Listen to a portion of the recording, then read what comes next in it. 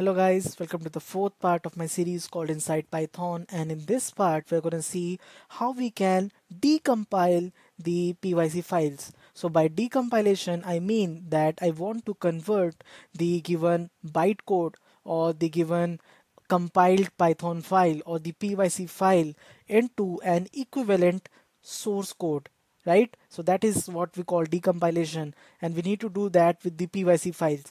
So let's take the example which we have been using in last two videos, which is this test.py file. So this is what test.py looks like, and we converted it manually into its bytecode version like this, right? So this is my test.pyc file, and now what I need to do is, given this pyc file, I need to convert it to its equivalent source code.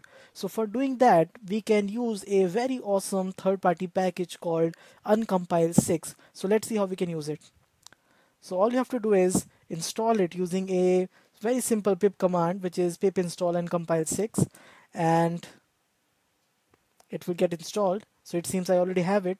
So now you need to move to the location of your pyc file, right? And now all you have to do is just type uncompile 6. So this is the command uncompile 6, and then just type the name of your pyc file which you want to decompile. So test.cpython-36.pyc, and press enter, and look at that.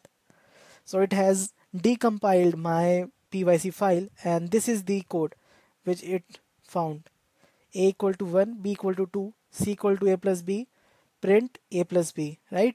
So this is how this uncompile 6 module works, and it works pretty well. So I hope it is clear that how you can decompile it using this very awesome library. And if you still have any doubts, you can post them in the comment section below.